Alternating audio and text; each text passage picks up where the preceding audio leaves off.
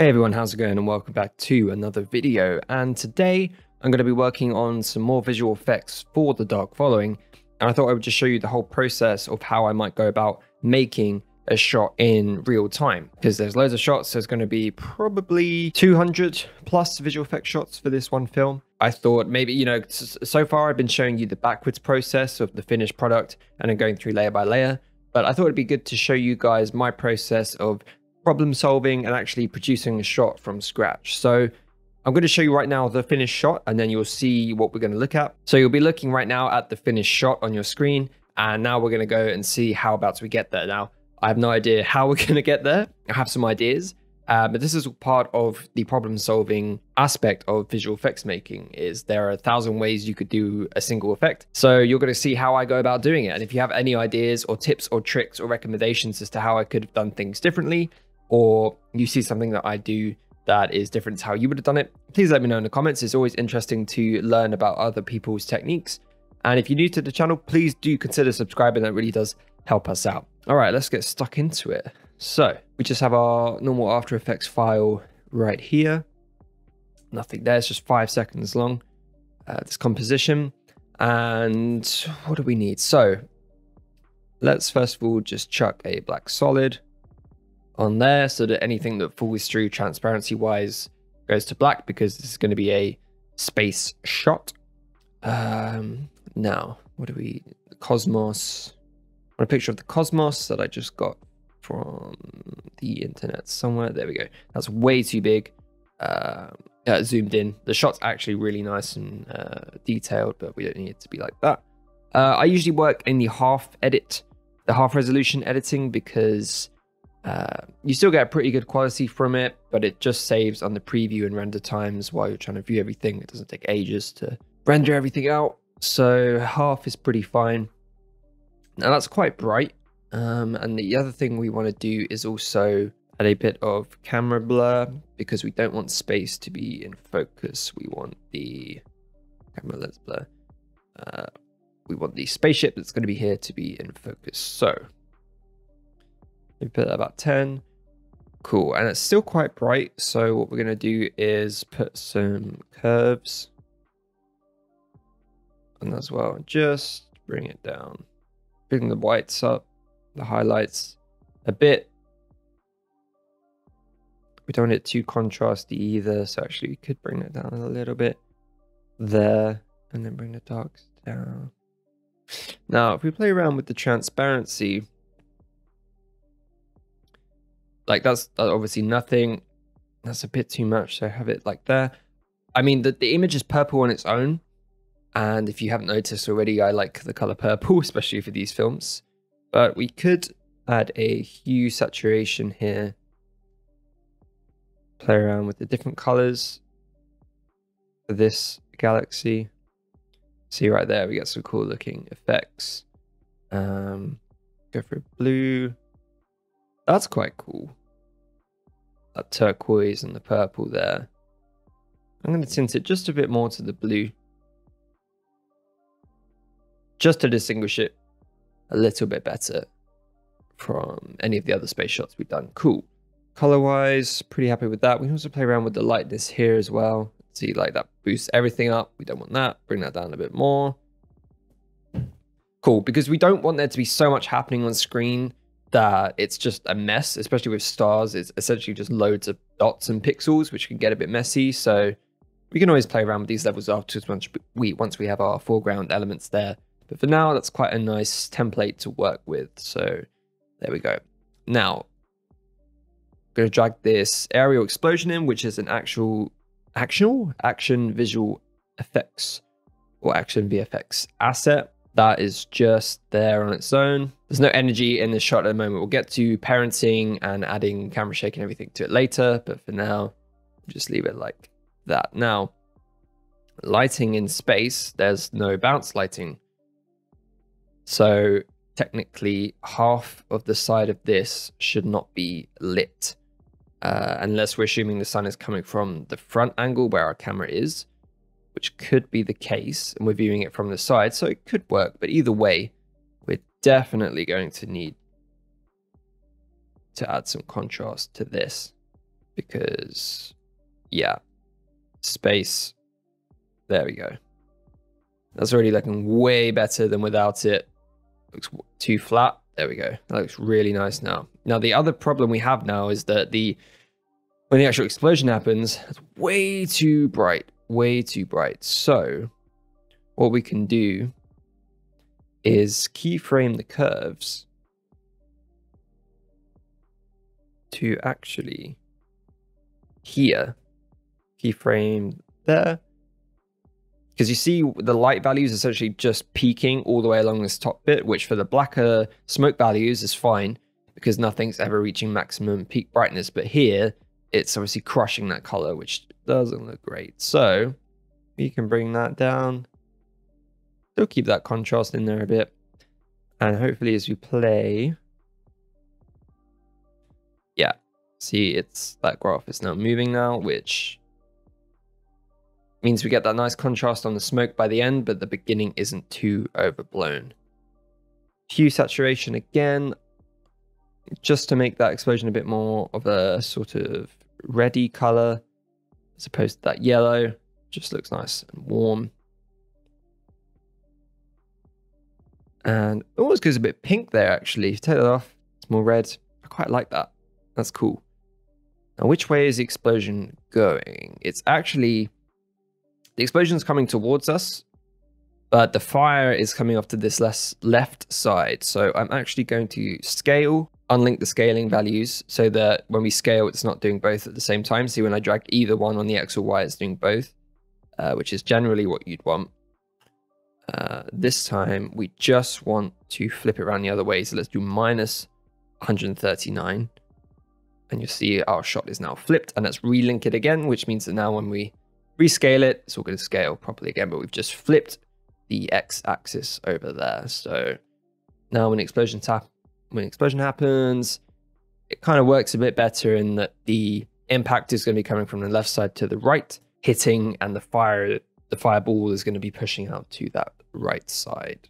So we're going to keep the saturation of everything a bit lower because we're going to do all the color grading and everything in Premiere afterwards. So we want this image to be as flat as possible, so that when I get it into Premiere, I can compare it to the rest of the footage that it's in line with in the sequence and can have as much control over it as possible in Premiere. If I did everything here, I might end up with it being too contrasty, certain colors being too overblown compared to the rest of the grade. So when you're actually doing your compositions, unless this is going to be your final shot that you're going to send out, if you're going to do any color grading afterwards, still try and keep the saturation and even the contrast as low as possible so that you have as much to play with as you can. I mean, in saying that, I could actually decrease that contrast a little bit more than there, just again, so I have a bit more room to play with in the Premiere edit. But you see the black values aren't completely black compared to the background. So this means we're going to have to bring this up a little bit more. And there we go. Just followed my own advice there. Now what we want from the actual storytelling of this shot is we want the ship to warp to get to about here. Something to happen, it warp and the explosion hits. So the explosion can probably move along a bit in the timeline. We've got 5 seconds. I think that explosion is actually happening a bit too slow for the impact that we want it to have. So let's go on time, enable time remapping. Let's go to, let's just grab the end, bring it all the way along. So what this is doing is this final keyframe is essentially the last frame. And when you're moving this along now, you're squishing the frames down. So this is now going to be a lot faster than it initially was. You'll see now the difference. Way quicker than it was. So we can push that along. Just has a bit more impact in it now than before. When you're dealing with explosions, think about the scale of it as well. The larger an explosion, the slower it should look. And the smaller an explosion, the quicker it should look. So we might adjust the timings again of this just to adjust for how we end up with the size of the ship. But for now, I think that's the kind of speed I want it to go at for the impact that we're going for. Okay, cool. So what else do we want? We have a look here at my little visual effects folder. Action VFX. What have I got that we could use? Kind of want some sort of energy burst to show that the ship is warping. So let's go with I got this light pack, which all of this is free. And vapor? No. Ricochet? Smoke. Side gun smoke. Okay. Cool. I kind of like that as a sort of burst of energy. So what we can do is load that in. Scale that right down. And that's quite a quick effect. I'm going to apply a screen blending mode. We're going to do the same thing so that it's facing the same way. Scale, untick the link, -28. Now the smoke should go that way. Excellent. We want it to hit the same time that that explosion's happening, and we want it to be underneath the explosion. So that's pretty cool. It's still a bit big, so we can scale. Oh, scale that down. Ah, see, I didn't link it back. Gotta link it back there. Cool. Basically, that is going to act as our effect to show that the ship is warping into space. It's getting some momentum, and explosion is happening on the contact with it. That's pretty good. We could maybe move that over a little bit more. Just move that there.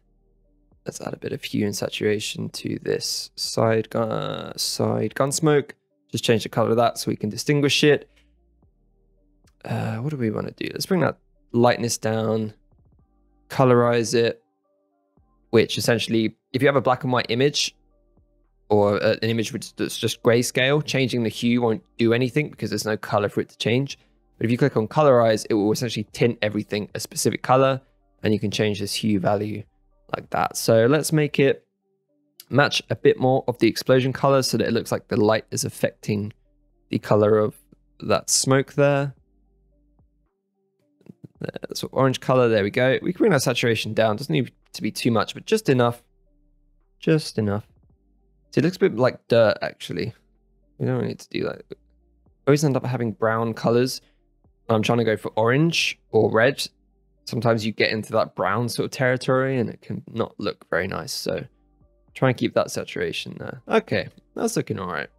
Now, obviously, we need to actually add in what is launching to the side. So let's make our little rocket explosion. Actually, the other thing we want to do here is give it some sort of atmosphere, because right now it looks like they're in the deep depths of space, and you're not going to get an explosion like that with sort of gravitational effects or even that amount of oxygen in it in space, because it's space.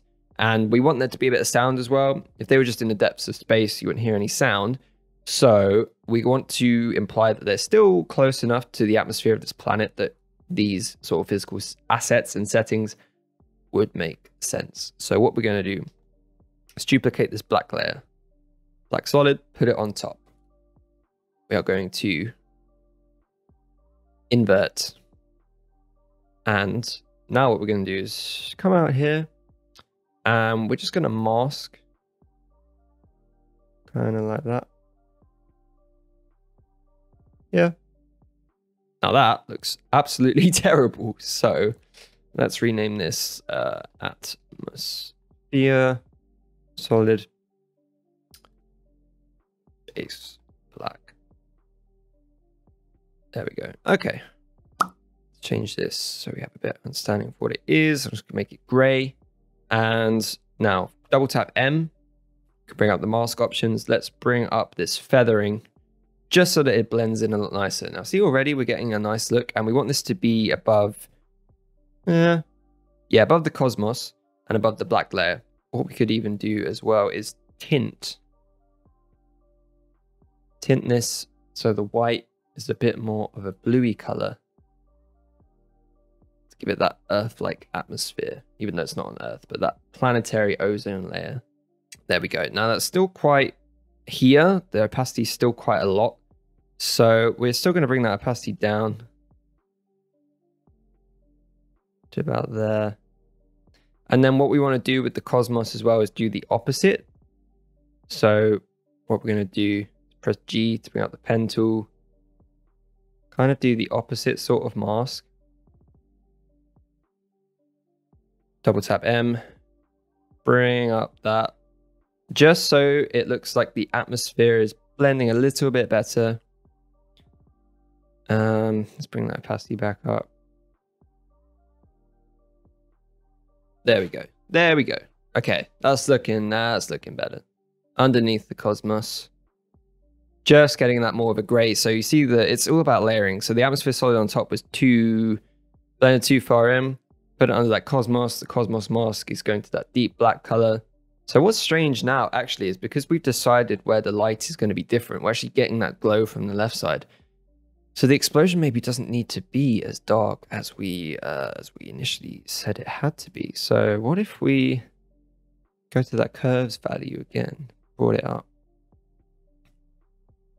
just to match that lighting a little bit better.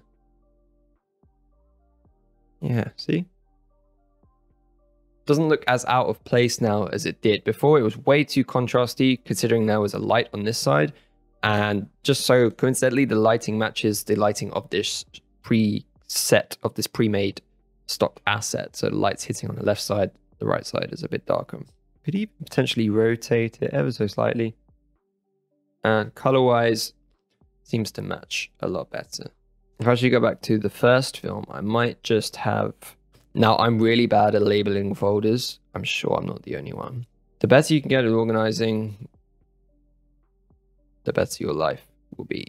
Just for now, and so we know what's going on, I'm just going to use this side asset that I made of the old ship from the first film, just to represent Jamie here. So again, scale that to -6. Oops, -6. Okay. And what we want to do is apply, let's just call it Jamie mock ship, change that to be like a perp, something really striking so that the outlines are very clear. And we're going to apply motion blur, which is clicking this. So it means any movement we do will apply motion blur, which is a great way of selling the idea of inertia. Without it, everything can look quite static and look like something's wrong. But I'll show you the difference between it being off and on later. But let's move that underneath these explosion effects so that we see there that would cover it, which is really nice with these pre-keyed assets. It's a lifesaver. And what we want is, I think the angle of it could actually change a bit if we did it more like that, just so it's not so straight on, which also would mean we need to adjust the angle of the smoke to fire more like that way as opposed to that way. Let's take this, where are we? Jamie mock ship. I think it could be sized down a little bit more even, so let's put it down to 4. Forgot to link it. 4. That's a good size. Bit reminiscent of our shot from the first film.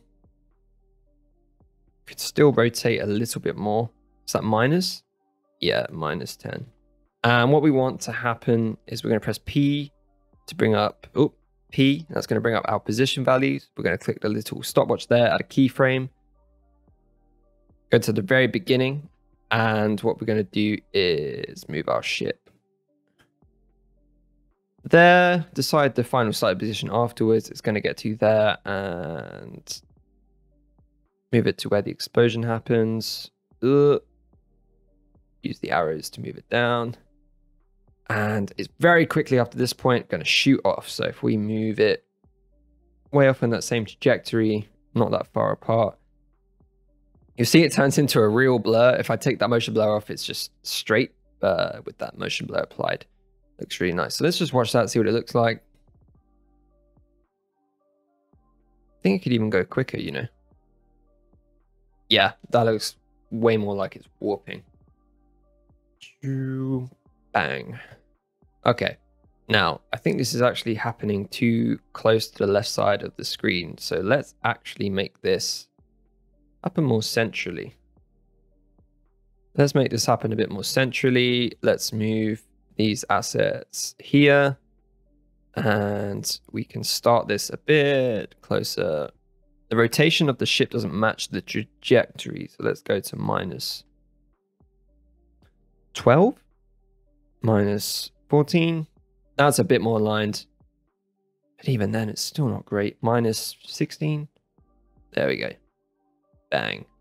So the one key element we're still missing from all of this is obviously the actual missile following it and hitting it just as the explosion happens. So for that, what we're going to do, search for a lens flare, flare. Right, flare, take that, chuck it on. Can do a little mask, kind of like this. Now, I usually have the Red Giant lens flare add-on, which I will switch to later, but I can't afford it right now. It's annoying you have to subscribe to it, I find. I would love to just buy it one-off as opposed to keep having to subscribe to it every year. Sometimes there's a deal on, sometimes there isn't, so I just never know how much it's going to be. And this year, unfortunately, I just couldn't afford it. So let's apply that screen mode to it. Change that masking feather. And if possible, I'm going to apply some curves just so that the lens flare brightness sticks out a bit better. Cool. Liking that. Let's push some red values in there a bit more. Okay. And let's change this to be red. Now, how do we want this to go? If we align the rotation of this with the ship, the flare kind of gives the sense of danger. It really does. And if we just position this flare, I'll just call it missile, what we can do is parent everything else to the flare. And location-wise, we want it to hit here, minus 14. We use the same number. P. Yeah, there at the same time the ship does. And then trajectory-wise, we want it to be behind the ship.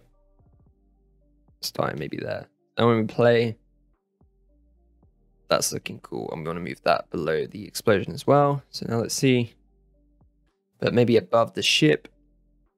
So that, because you see here, if I had it below there, that looks a bit naff. So let's move it above. Bang. You can see the shape of the shot is starting to come together a little better. And with the missile, let's move this that way a bit more. Just so, let's bring that mask feather down just a bit. So you get the idea, it's streaking behind. Let's bring that mask down. There we go. Looking a bit more like a missile.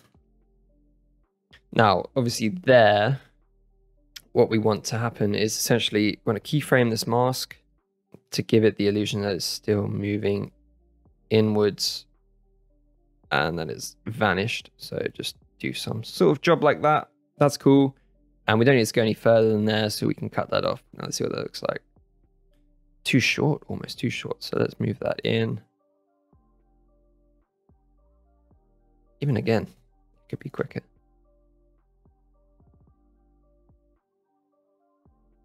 There we go. Now, actually, I think we could almost move all of this even further to the right side because I want to create that sense of timing. And here you're kind of, it's composition-wise, we're looking way too far to the left side here. So that's fine. All we have to do is just, if we move our explosion first, so we know where we want it to actually explode. And all we have to do is just change where the ship is before it launches. Move it to there. Move that start point. Same thing with the ship. Want it to end up there. Now that, we can move this way further back. Give it a sense of bit more of a sense of speed. There we go. That's looking way better. Bang. What's really going to help sell this shot? Because right now it's very static and it's just a bit boring. My top trick to do to help get things looking a bit more engaging. So we're going to add a null down here, we're going to call it shaky. For no other reason than that's just what I want to call it. I'm going to make it green. And we're going to parent everything. Are we going to parent everything to it? The idea of parallax is coming into mind here because everything that's closer to the camera is going to move faster and more violently than everything further off in the distance of the camera, because that's how depth works. But for this shot, is it going to be necessary? I don't think so. For now, let's just play it safe and easy, and let's just parent everything by clicking on this little pick whip, dragging it to shaky. Nothing has changed. That's because there's nothing happening yet. So if we parent, P for position, hold down Alt and click on a little stopwatch, I'll bring up this little transform position here. And what we can do, type wiggle, open bracket, 5, 5.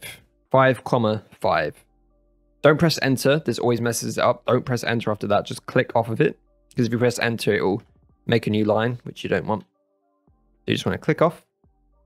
And you'll see what's happening now is we get a little bit more camera shake on everything. And actually, we want to apply motion blur to all the layers now because everything is moving. And it'll be very subtle, but it's just enough that everything looks as it should. Now, I think that's shaking almost a bit too much. So we move these numbers down maybe to like 2 and 3. There, that's nice. Now all I'm going to do for the rest here is in Blender, I'm going to just take an image of the side of the ship and get an image of the missile as well and just import them as PNGs. And then we'll be back into this file to help with the final compositing.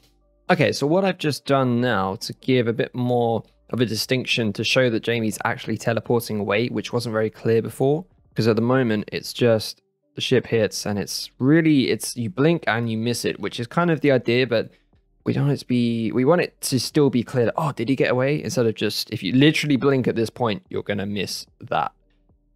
So the other thing I've done quickly as well is add a slight scaling on the shaky knoll, just so we have a bit of a zoom out here, as almost to say like, oh my god, wait, we haven't got this in frame, and to add a bit more realism to the idea of that this is an actual camera shot with a camera person holding it, as opposed to a completely CGI piece of video. So the way I did that was literally just scaled from 112.9, very specific, back to 100. I clicked on the little graph editor here, selected both of the points, and clicked on this icon here, which is Easy Ease, which instead of, no, not the NWA wrapper, without the Easy Ease, you go from no movement to suddenly it moves and then it stops again. Whereas this Easy Ease gradually eases into the movement and then eases out of it. So it's a bit softer. The idea of the camera zoom being sped up, then moving at a certain speed and then slowing down as the camera operator moves back to not zooming. So yeah, as you can see, really hard to tell what's going on there. So all I did was duplicate this missile flare, named it Jamie, moved it on top of Jamie's ship and just parented it to Jamie mock ship, changed the color to more of a yellow color by using the master hue that I already had on it, desaturated it a bit, and that just helps draw your eye to this top right corner of the screen. If I play it now, it's just a bit more of a visual clue that Jamie did actually make it out of that situation. I know I'm mildly, this is all the beginning of the film. Nothing here is going to spoil anything for the story. Because yeah, we couldn't have Jamie locked up in a prison for the entire film. But exactly the entire process of what this sequence entails, well, you're going to have to watch and find out. And lastly, the last thing I wanted to show you guys was to give the idea of momentum and speed. The last couple of things that I did were to add these streaks. So what I did was take a black solid. Essentially what I did was just add a CC particle world, put the gravity on basically 30 and the velocity to 0.83, so that it's pulling everything as downwards as it can without turning it into a straight line. and just rotated that black solid to 90 degrees there and parented it to the missile or the flare, but let's call it missile flare, just so we know. There we go. And all that does is it just gives the idea of there is a jet stream behind it. Even though I didn't want it to be like smoke, I still think it gives you that impression of velocity. And all I did was duplicate that same black solid, essentially attached it to the ship that Jamie is on, and just made it much smaller, again, just to give that idea of velocity, because without it, it just doesn't sell it. And anything you can do that's small and subtle, as I say, small and subtle effects, going an extra mile, really helps a lot in selling what you've got. So now if we look at it, that's where we're at. And that's looking pretty cool. I really like that. I actually think the cosmos could be even darker and lower that opacity, maybe 182, maybe to like 70.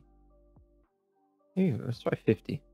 Yeah, just makes Jamie's ship stand out a bit better against the stars. Doesn't get lost in it as much. There we go. I'm really liking how that's looking now. But there's still something missing. Still want to simulate the idea of an impact, because at the moment it just hits. It looks cool, but there's no feeling in it. There's no actual energy impacting from the shot. So what I did was select all of the layers, right click, and did pre-compose. And this took us to here. Now if I take these two layers off. So we just had our pre-composed layer here, and all that is exactly what we had before. Just the exact same shot as it was, but everything just as one layer. And what I did was duplicate the layer, and at the point where the impact happens, I basically shortened this clip,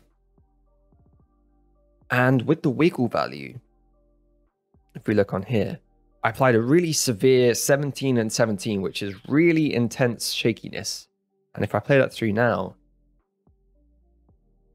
you'll notice we really get a sense of impact when the explosion happens now. With the motion blur applied to that layer as well, it looks really cool. And you'll notice that I do it a couple of frames after the explosion happens, because again, in reality, you're not going to get that explosion shake hit you as soon as the explosion happens at this distance. There's going to be a bit of time as the shockwave comes to actually hit the camera. So what's the last thing we're missing? Well, it's the shockwave itself. We can't see the shockwave hitting us, which in real life you would. So what I did was very simple, very easy to do.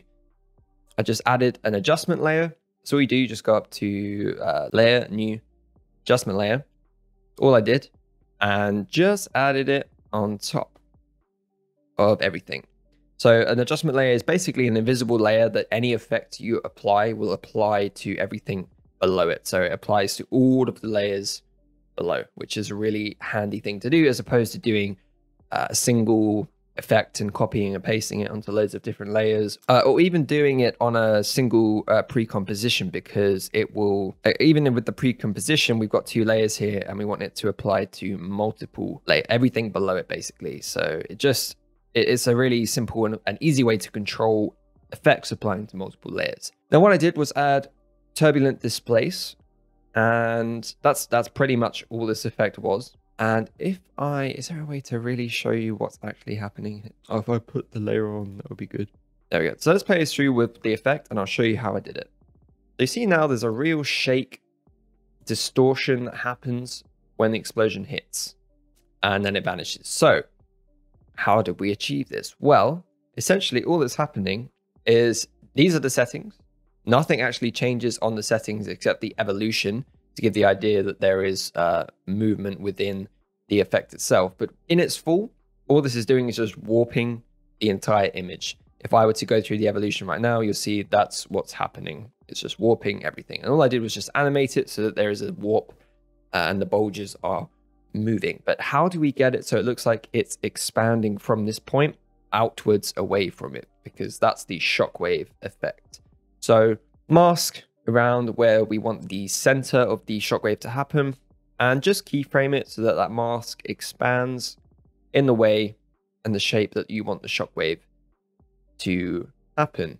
You'll see that the shockwave is going to go that way quicker and take a while to come to this left side. So that's how the mask is positioned to do so. Just put a small feather. I didn't even put a feather on it. What is wrong with me? There we go. 10, maybe even a bit more than that. 30. That should just help blend that shockwave in a bit better. There we go. See, that's looking really nice. And we're getting the illusion that the warping is pushing out and it's that distortion created from the force of that explosion. And then all I literally did was just T for opacity and just load the opacity from this point where the shockwave is at its maximum. Just bring it down to 0 really quick. And then we're back to the original composition. And that's how we created that shockwave explosion. Really nice and simply, using just a wiggle and a turbulent displace with a mask. And that's all it took. Just creates a lot more impact on that same shot. Really cool, really, really cool. It's nice, it's very stylistic, and you can go however extreme or non-extreme you want with it. I want it to be quite extreme, just because why not? But you can make it as subtle or as crazy as you want that effect to be by just changing the turbulent displace effects, going up with the amount, and changing the size and the complexity of it, just changing those. And that's it. And there we have our final shot. Here we go. That's a pretty basic setup for this shot. As I say, I'm going to go into Blender and actually get the models that I need for the side of Jamie's ship that he's flying in this film and a side shot for the missile as well. But for now, that's a pretty simple setup of showing a missile catching up to a spaceship and exploding it in space. And once we get this into Premiere and do a bit more color grading on it and everything like that, it's really going to look pretty cool. All right, that's it for today's video. Thank you so much for watching. I hope you enjoyed learning maybe a few tips and tricks about After Effects here. Again, very simple, very straightforward, and very easy to do. Just layers, parenting, color correction, positioning, rotation, and scaling. That's all this shot is. It's very simple, and we get this really awesome looking space effect. So nice and easy. I hope you learned something from today's video. Again, if you enjoyed it, please give it a like. Do consider subscribing. That really does help us out. If you're interested in seeing any more visual effect breakdowns like this, or seeing me produce any shots in real time, let me know. That's it from me, and I'll see you guys in the next video.